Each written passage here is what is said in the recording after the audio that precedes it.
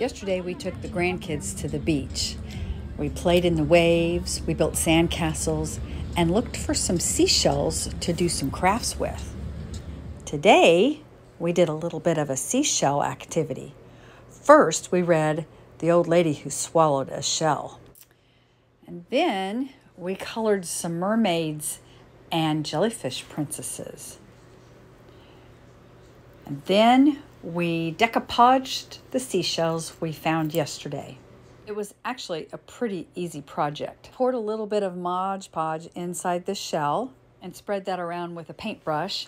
And then we took a fancy napkin and tore it and put it in there and just straightened it out and smoothed it out and added some more Mod Podge. It was a little messy, but it was sure fun, and we had a pretty little shell afterwards. After our craft, we had a little snack of an apple, and then we went outside and we blew bubbles and wrote with sidewalk chalk.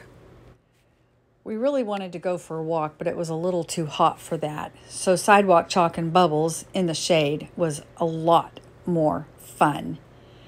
And did you know it's fun to chase those bubbles and pop them?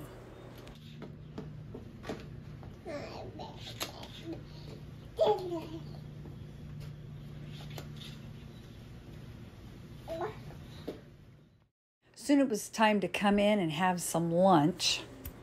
And once we cleaned up that mess, it was time for us to settle down, and we watched Moana. This was a fun little activity, and it was really nice to have our great-grandma read the story to us. After Daddy got off work, we had dinner, which was shell, macaroni and cheese, fish sticks, and salad. Thanks for joining us. Y'all have a great day. This is Terry Jeanette with Be Creative, signing out for now. Bye-bye.